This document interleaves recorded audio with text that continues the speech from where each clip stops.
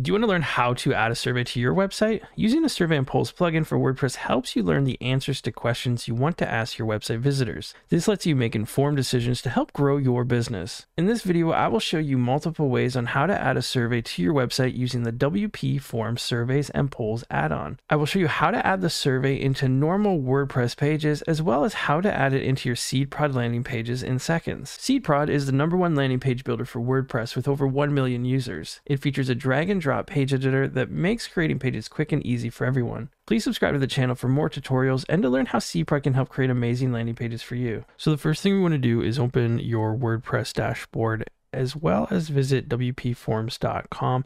You can click the link in the description, and WPForms is a drag and drop WordPress form builder with over 4 million users. In this video, we're going to be using the Pro version to use the survey function. So go ahead and click the Get WPForms button and grab a Pro version. Once you've done that, let's go ahead and log in. On the left-hand side, let's enter your email address and password that you used to sign up with. And once inside the WPForms dashboard, you can click on Downloads, and let's click on Download WPForms. On the bottom left-hand side here, you'll see your license key. You can click the little clipboard here to copy that. We can close this window for now. And in WordPress, let's go to Plugins and Add New. And up here, let's click on Upload Plugin. We can drag and drop WPForms zip file right here, or you can click Choose File to select that. Click on Install Now, and let's click on Activate Plugin. Now on the left-hand side here, we can see WPForms in our menu. Let's head over to Settings, and right here, we're going to paste in our license key and click Verify Key. If everything went well, you should see a success message. If you're using the same browser or similar, you can close this download tab at the bottom. The next thing we want to do is install the Surveys add-on. So right here, let's click on Add-on.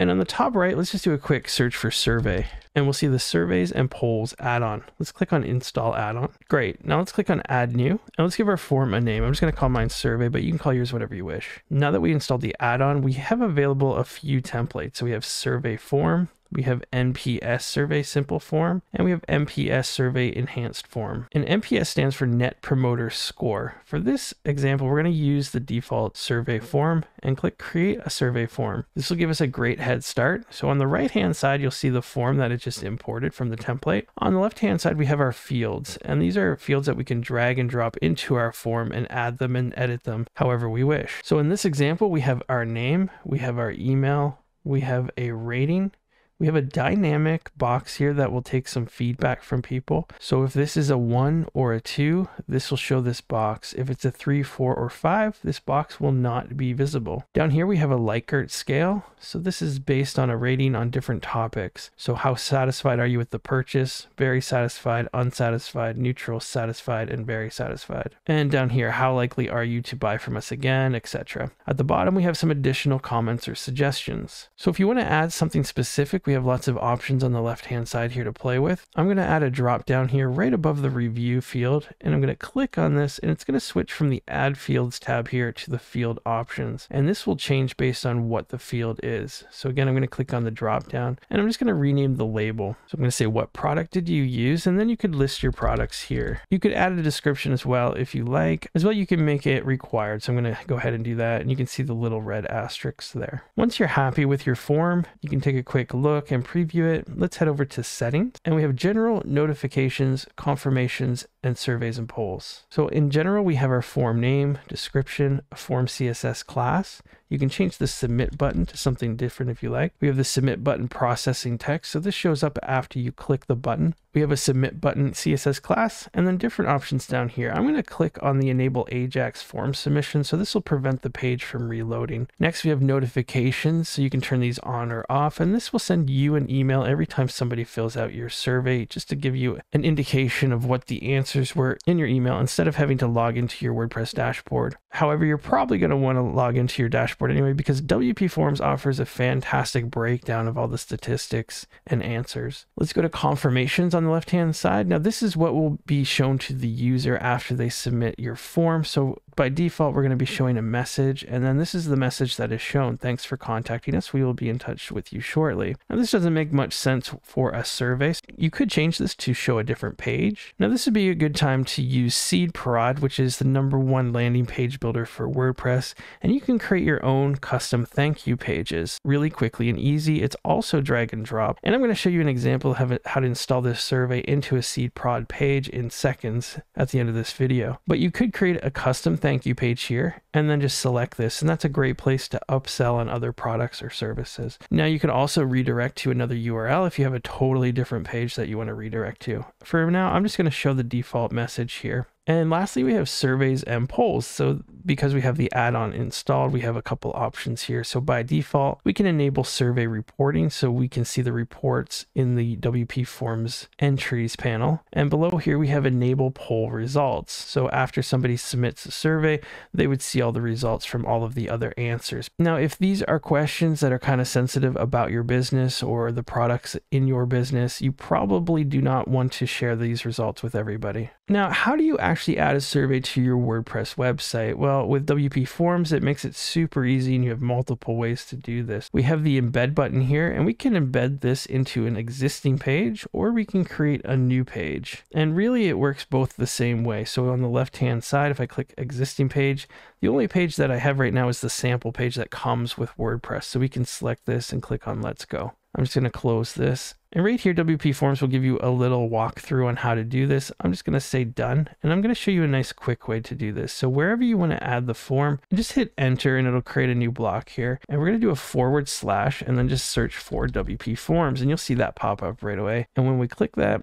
you'll see the block for WPForms, and it'll say select a form.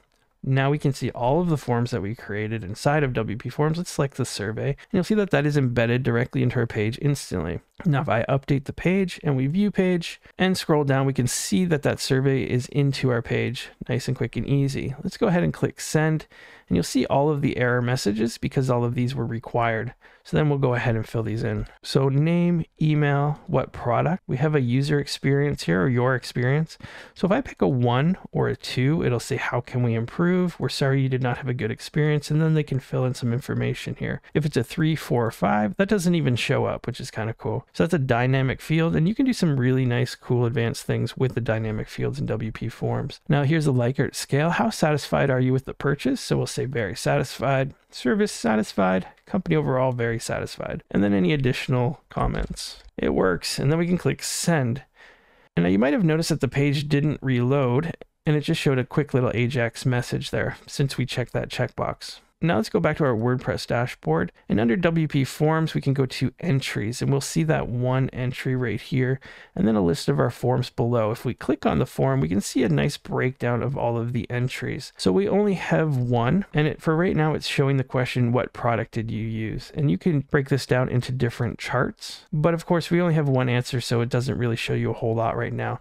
You can select a different question. So your experience, how can we improve? All of the other ones, or whatever questions you added into your forms. All right, next let's create a new page quickly here, and we'll just do a test page here, and I'll call this page survey test. Now you could add anything you want here, fill out the survey below, and I'll show you a different way. There's a little plus sign here to add a block, and now we can search for WPForms in here. This is the exact same thing as doing a / and then WPForms. And lastly, up here in the top left, we can also add a block on the top left side here. So we have a whole left panel where we can search for WPForms. So we can click on here, and that'll all do the same thing where it'll embed this form in here once we select it. Let's go ahead and publish this page and just do a quick preview of it. And again, that'll work just like the last one. Next, let's install SeedProd, and I'll show you a quick example. This is just going to be SeedProd Lite. Let's go to plugins and add new and search for SeedProd. Now, SeedProd is the best landing page builder that you can get for WordPress, and it is highly recommended. Now, there is a difference between a web page builder and a landing page builder. So SeedProd specializes in marketing and landing pages, coming soon pages, and much, much more. I recommend that you check out the features page on the SeedProd website to learn more. So let's go ahead and install SeedProd Lite. I'll click install now and click activate. Let's go ahead on the left-hand side, we'll see SeedProd, and let's click on pages. Now we see coming soon mode and maintenance mode, and the login page and 404 page are grayed out because those are pro version features. On the bottom, we want to create a new landing page. Now SeedProd's going to ask you to choose a new page template, and in the free version here, you do have access to a few different landing page templates. If you enter your email address to sign up to the newsletter, you will get 10 free templates, and those are shown right here with the orange subscribe above to unlock banner on them. And then below, there's a ton of pro ones that you can unlock that are fantastic to work with. In this example, I'm just going to import the blue one here. So click the check mark and give it a name. So I'll call this SeedProd survey, and we'll say save and start editing the page. So we we have our page on the right-hand side that we just imported from a template. And on the left-hand side, we have our drag and drop blocks, just like the form fields in WP Forms. I'm going to delete this section. You can see how easy that is. And on the left-hand side, I'm going to drag and drop the contact form block here. Now this says contact form, but it just connects it to WP Forms. When I click on this, it'll ask me to select a form, and I can select the survey. And there you go. You can update the text on the page. You can update the image if you like. Now I can see my survey looks a little bit squished. So if I click up here on the